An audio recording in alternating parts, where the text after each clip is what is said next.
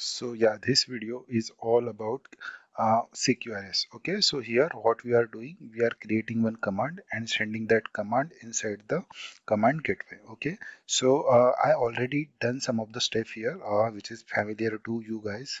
So I created one entity which is nothing but the employee using entity annotation, and these are the three attribute I already put. So ID is in UUID, name is in string, and float, which is nothing but the year of experience, YOE. Okay, so next I created the repository which extend the JPA repository where I put the primary key and the class name, and third one is the employee controller, which is nothing but the blank. So I created the class and put two annotations. So let me open presentation one more time so I can show what what I'm going to cover in this video. So basically I'm going to cover this part, this selected part. So here what we have employee command, we have controller and command gateway.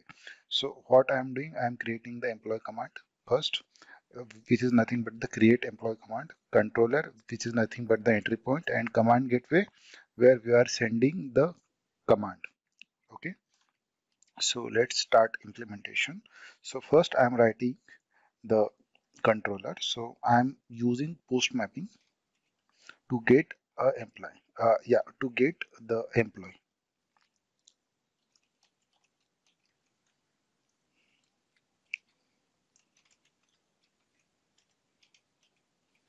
So I'm using the completable future.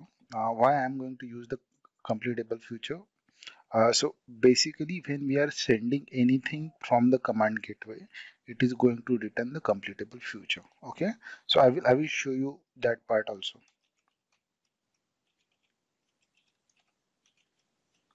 Okay. Here I'm putting question mark because I'm not sure what I'm getting right now. And here I'm going to write the method name as a create employee. So in request body I'm getting the employee, right?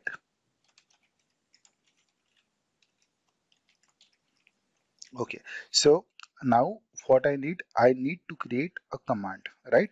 So as per this diagram what we have right now, I'm just returning the null. Okay, so as per this diagram what we have, okay, now we have the controller. Okay, we need to create the command, employee command, right? So let me go here and create the command first. So I'm creating the package called command, and here I'm going to create a employee command, create employee command.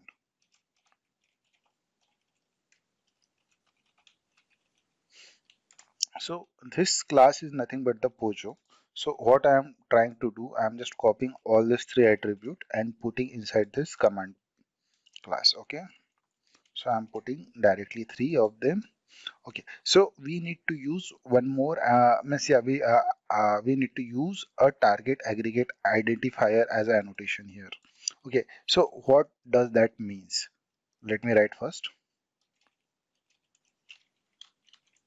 Okay, so as it said, it is going to identify the target for the specific aggregate. So our all means most of the logic is written inside the aggregate. Okay, so for the aggregation purpose, we have the separate class. So to identify which kind of command it is, we need to put this target aggregate identifier annotation. So yeah, again we need a getter setter, right? This should be required. Okay, yeah, that could be fine. Okay, so yeah, I put getter and setter, and default constructor is already there. Okay, so this is where we are able to create the command. Now what we need to do, we are able to get the employee here. Now we need to convert that employee into the command. Okay, okay, so I'm just creating the command first.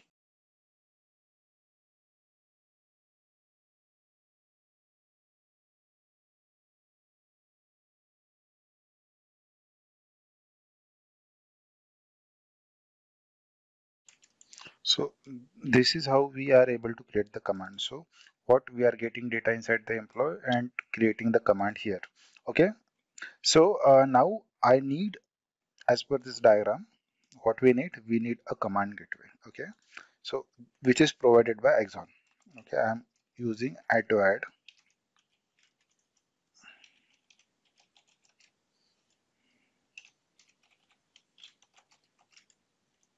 Okay. So this is how you are able to get the command gateway. Okay. So we need to use this command gateway to send this command. Okay. So if I go inside the command gateway, you see this is the interface. We need to use this method. This method means send method. We have the send method here. We are going to use that. So this is the method, send method, where you need to pass any kind of object. This is command gateway. Okay, and what it is going to return, it is going to return comparable future. Okay, so I'm just closing it. We already write return type as a comparable future, so I'm using command gateway dot send, and I'm going to send the command from here. So I miss one thing here, so which is nothing but the we are not getting this ID from the front end or from the postman. We are using the UUID, so we have to generate it randomly. So we have UUID dot random UUID, which is nothing but the ID for our command. Okay, so why I am doing this here, because if you see this command, we have this ID where we have the aggregate identifier, target aggregate identifier. So you cannot put null here. Okay, so if you are passing null from the front end, so yeah, it will definitely throw the exception. So to prevent that exception, we are doing this step. Okay, yeah, thanks for watching.